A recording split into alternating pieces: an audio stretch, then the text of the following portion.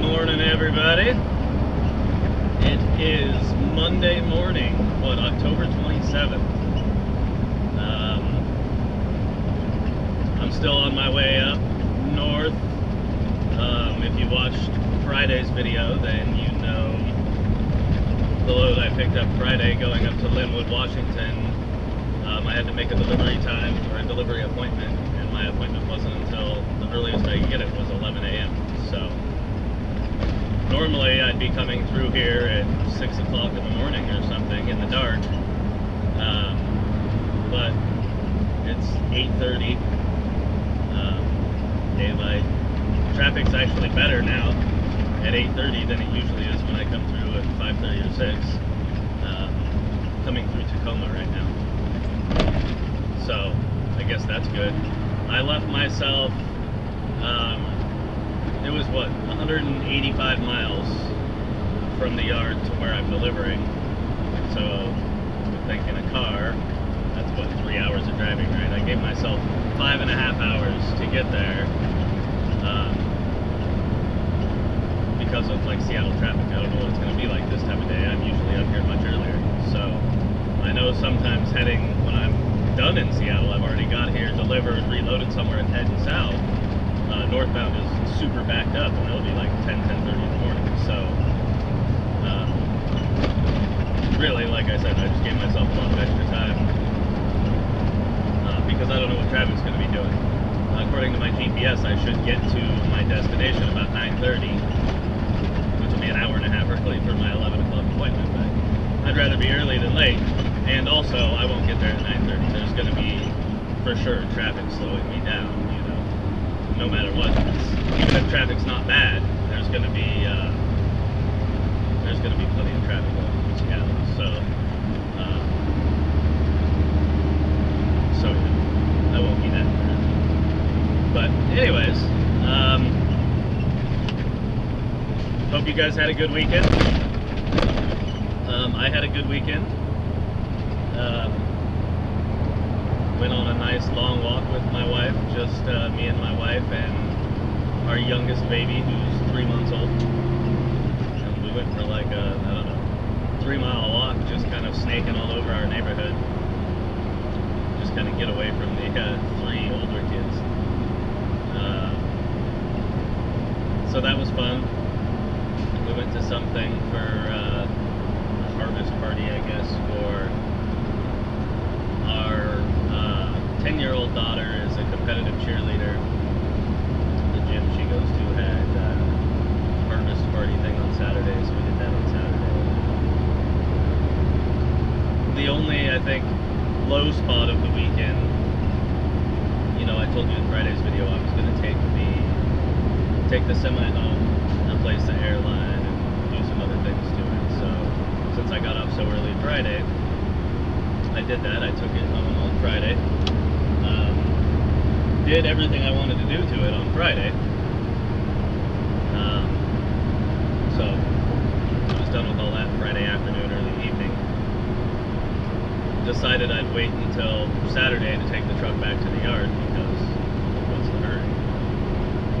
So Saturday, midday or whatever, I take the semi back to the yard and hook it up to the trailer so it's ready for the day. And when I got there, I saw the front strap on my trailer just blowing in the wind. That strap was holding my tarps down on the trailer, but there was no more tarps on the trailer. So somebody, probably in the middle of the night Friday, came through and stole my tarps. So that's I don't know exactly, $850 or something that I get to work for, that somebody else gets to have the tarps. So that wasn't cool, but what can you do? I mean, I feel bad for people that decide or make the choice to live their life that way. I'll buy myself some more tarps and carry on and keep a positive attitude. There's nothing I can do about it now anyway, so the only person I'm hurting by getting all upset about it is me, right? And those around me that are affected by, me if I get down about it. So So yeah, that was a bummer. That's, you know, money that I work hard to make that I get to just throw away because my brand new tarps that I've used twice got stolen off my truck. Off my trailer anyways.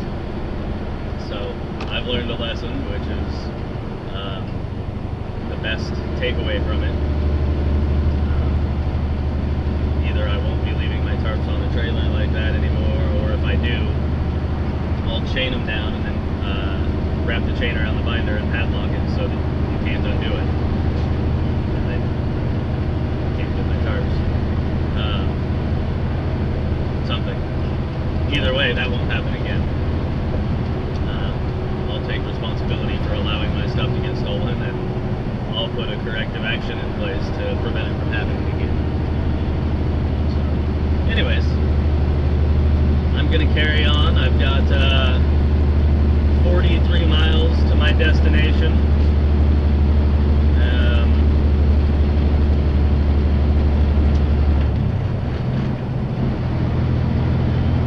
Which, and part of that 43 miles involves going right through downtown Seattle, so this scale's open. It's never open. It must be because I'm coming up here so late. So I'm going to cruise on through the heart of Seattle on I-5 and get to where I'm going and then sit and wait. Ooh, I'm actually getting called into the scales. So anyways, I'll talk to you guys in a bit. So I'm here at my delivery, sitting in the street waiting. I got here right about, I don't know, it was probably 10 minutes till 10. So I'm all checked in. It's 10:01 now, so I've got about an hour. There's a truck in there untying right now, which I'm guessing is the 10 o'clock appointment. There's a truck in the street ahead of me, which I'm guessing is 10:30. And then I'm here, which is obviously 11 o'clock. So I think everybody that's ahead of me is here. Now it's just wait. The guy that just pulled in is untying and whatnot, so it'll probably be a little bit before he gets out of here. And then the guy in front of me, I'm guessing the 10:30, it looks like he only has one pick, and he's already untied. He already untied it. He's sitting out in the street. He was untying when I pulled up, so I'm guessing he's going to be pull in. They lift it off, sign his paperwork, he's out. So so hopefully they'll get to me early, because the earlier they start on me, the earlier I'm empty, the earlier I get another load, and ultimately the earlier I can get back home, or whatever, if I'm not going home. More than likely, the way things usually go, I'll just end up getting a load going back to Portland or something. Deliver in the morning, then hopefully I'll get a Canada load after that. I want a Canada load, but we'll see. Which, speaking of that, somebody that I went to grade school with got a hold of me on Facebook last night, asked if I was leased to the company that I'm leased to, and I said yes, and so she told me that her husband is actually leased to the same company as well, and that he goes to Canada and whatnot, so I thought that was interesting. So I've got like an hour to sit here, probably screw around on my phone for a little bit, maybe make something to eat. I got a new pot for boiling water, because that one I had just takes too darn long. I can't wait that long. It's like a half hour to get the water boiling, so I bought another one at Costco. It's like 20 bucks, and it boils water in 3 minutes or something, 5 minutes, depends on how much water you put in it. The amount that I put in it for a cup of noodles, it'll boil it in like 3 minutes. To fill it full, which is a lot of water, it takes like 5 or 6 minutes. I was testing it out at home yesterday. And so maybe I'll make some noodles or something, I don't know. I bought fruit nut medley from Costco yesterday. Never had it before, figured I'd give it a try on my way up. Something to snack on that's kind of healthy. Kind of weird. I don't love most of it, but I don't know. I'll try to make myself get used to it. We'll see. Anyhow, I'm gonna play around on my phone, sit here and wait for my turn to pull in, and I'm sure I'll talk at you in a bit. So I'm finally empty at where I delivered. I had an 11 o'clock appointment. They pulled me in at, I don't know, 11:45. It only took them like 10 minutes to unload me once they got me in. I just left there. It's noon exactly right now. I just left there about 5 minutes ago. I had to kind of snake my way through some neighborhood roads to get out to a main road where I'm just about to get on I-5 heading south. I'm thinking I spoke too soon Friday. If you watched Friday's video, which would have been the last video I posted, I talked about how I keep hearing that we're slow, things are slowing down, and I haven't seen any effects of that. Well, there's no load for me right now. So, there's a lot more freight south of where I'm at. I'm up in Lynnwood, Washington right now, which is north of Seattle.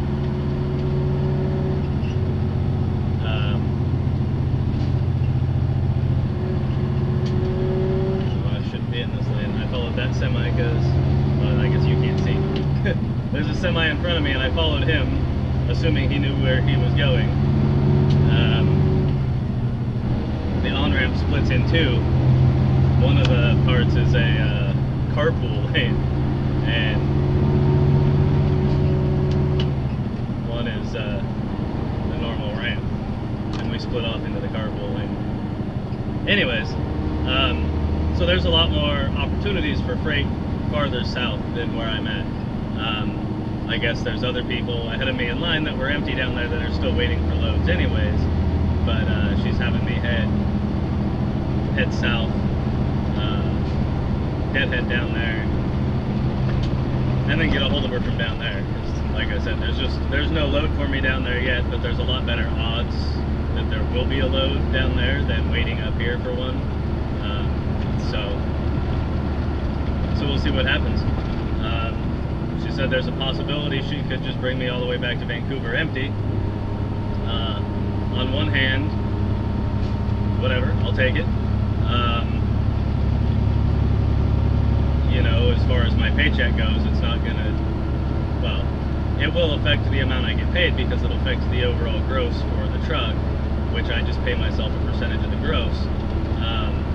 More than anything, it affects my business because I'm burning a whole lot of fuel, going almost 200 miles back to the yard empty. You know, 200 miles, actually it's about 180 mile amp. According to my GPS, I just put the yard address in to start heading that way. So the yard is where my GPS is looking at. It's 180 miles from where I'm at now. So if you figure 6 miles per gallon, that's 30 gallons of fuel. And, you know, we'll just say $4 a gallon, although it's about $3.50 now. But that's, you know, we'll just say $100 in fuel.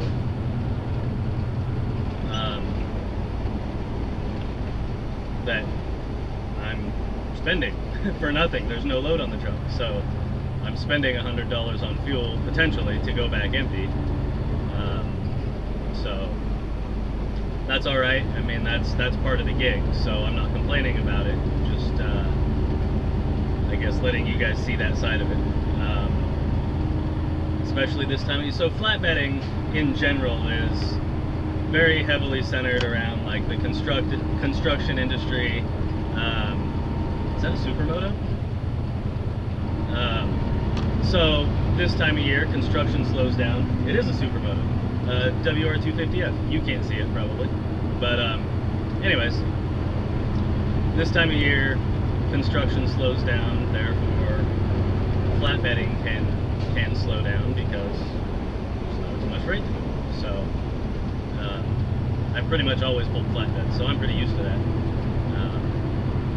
And as a local driver, also, I don't know, I've never been over the road, so I can't speak to that. I don't know how much it might slow down for over the road drivers. So you have to find somebody else's blog there for info as it pertains to driving over the road, flatbeds or whatever. So anyways, just wanted to give you that update that even though it's a nice, beautiful, sunny day out, it is that time of year where flatbedding slows down. And for now, I'm at least deadheading 50 miles or so down to the Tacoma area, South Seattle, Tacoma, somewhere in there, and I'll text her again and see what's up, and then potentially going all the way back to our yard empty. So I got a load. I guess I didn't just leave. I've been on the highway for a half hour or so. I picked up a load in Tacoma that delivers down in Vancouver in the morning. So, yeah. Now I'm just on the highway heading for home on I-5 South. It's 2:56, so 3 in the evening. I'm just going by, for those of you in the area, I guess I don't know what I'm telling you, but the 99, mile marker 99, there's a Pilot or Flying J right there. Just went past it. Heading south. I should be back to the yard according to my GPS about 4:40. Probably take me a little longer. I'll pull over at a rest area or something. Because I want to eat some Chicago blend popcorn and I can't reach it. So I meant to put it like right down on the floor next to me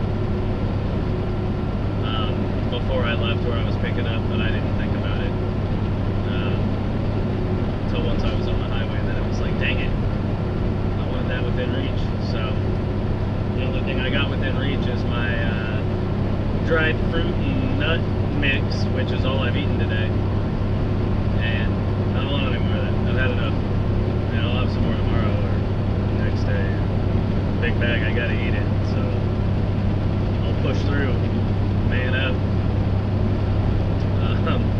But I don't want any more of that today, so I want my popcorn.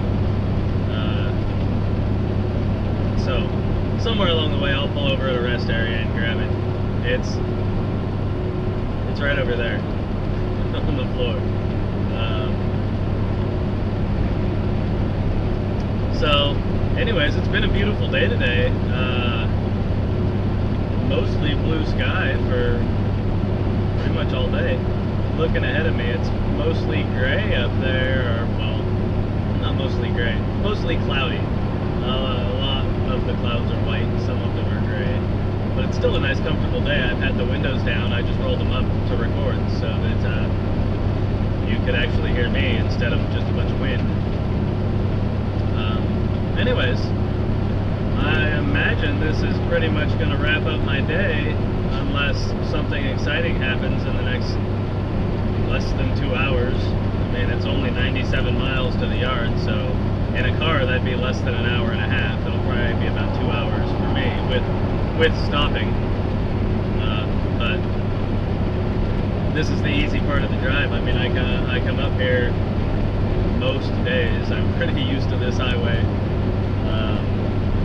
We're out of all the major cities until we get back to the yard. So we go through like Centralia, Chehalis, which is a big town or whatever, but there's not really any more city or anything. It's, you know, just country driving or whatever.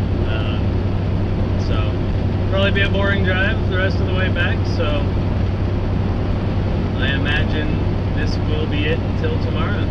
So where it's supposed to be very rainy. It's supposed to be like 90% chance of rain tomorrow, so I'm guessing it's gonna rain all day. Hopefully it's a nice short day where, well, I don't know. Hopefully I just deliver this in Vancouver. It's like, this load delivers 20 minutes from the yard in Vancouver. And then hopefully I go pick up some Canada pipe, something. I wanna go to Canada. I'm gonna say that every day until I go. So, anyhow, sayonara.